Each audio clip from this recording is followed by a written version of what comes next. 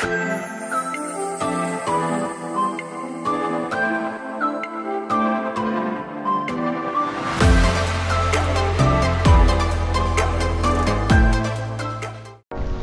guys, so the way you want to relaunch the kite is number one, don't touch anything.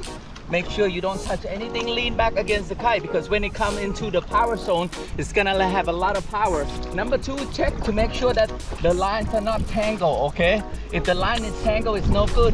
Red is on left, blue is on right. However, when the kite's upside down, it will be the opposite.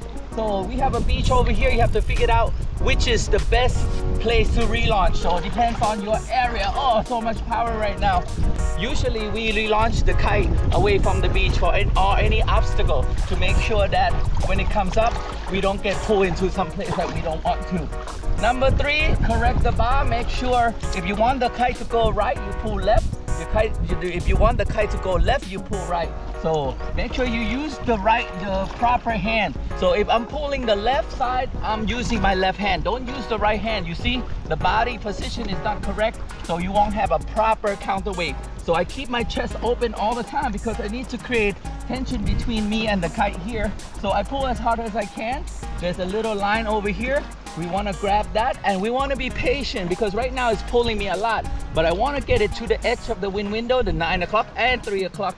So we want to bring it all the way and be patient. Once it goes to the edge of the wind window, it will have less power. If it's too much power, you could follow it a little bit, but don't follow it a lot because we need to create tension here.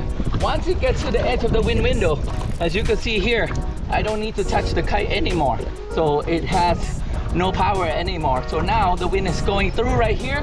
Anytime you need two hands, this is a good position to have the kite because then you have two hands free and you could do whatever you want. So now I'm ready to relaunch either left or right side, 9 o'clock or 3 o'clock. All I have to do is one hand. I pull the bar in slightly.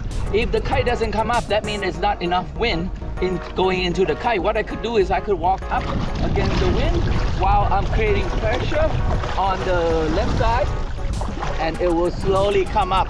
As you can see, I don't need to pull the bar in. I just use the angle between me and the kite until I get the kite to 12. And when I get to 12, then I use two hands. So that's very easy to relaunch right there.